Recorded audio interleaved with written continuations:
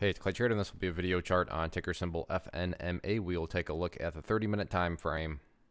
Real quick, what do I mean by 30-minute in case maybe you're new to charts?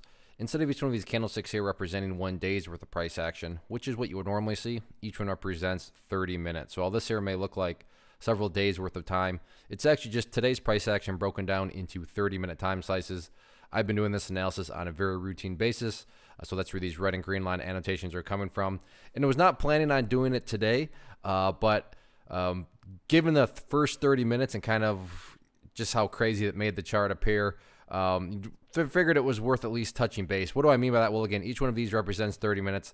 And that first 30 minutes, you can see by this big green bar right there, otherwise known as a candlestick. But, you know, the day started off, and I guess the week started off very nicely as volume came in, and, you know, the price reacted very nicely with it.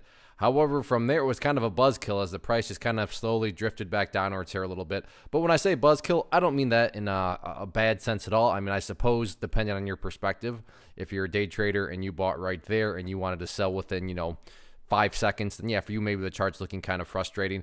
So buzzkill just in the sense of, you know, I'm sure I can speak for people. It would have been a little bit better if, you know, the price has got a little bit more continuation out of that. So yeah, the price pulled back, but when you take a step back and look at where the lows have been, and you just kind of picture, well, heck, let's just think of if the price can hold above there, and then you look at where these other lows have been, including this green line here, and then, you know, so on and so forth. The price is still putting in those higher lows, and that's what you want to see. And, you know, that's kind of where it goes back to buzzkill being boring. I fully realize and understand that the exciting stuff is talking about breaking new highs, big volume, big, you know, candlesticks that are formed. Not, well, yeah, the price is putting in higher lows. I realize not the most exciting, but it is healthy, and it is what you want to see from the grand scheme of things.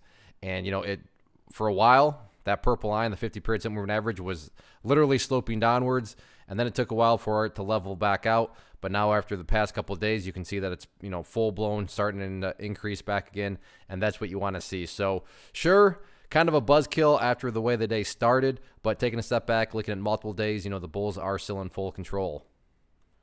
One of the most popular questions I get is, hey, Clay, how do you find the stocks that you trade? So what I've done is put together this free resource guide where I talk about the tools that I use to locate stocks that I find interesting and think may have potential. So if that sounds like something that could add value to you as a trader, then by all means, click right there to get access to the guide. The guide itself is very short and to the point, and like I say, it is free. Thanks for watching. Have a good one.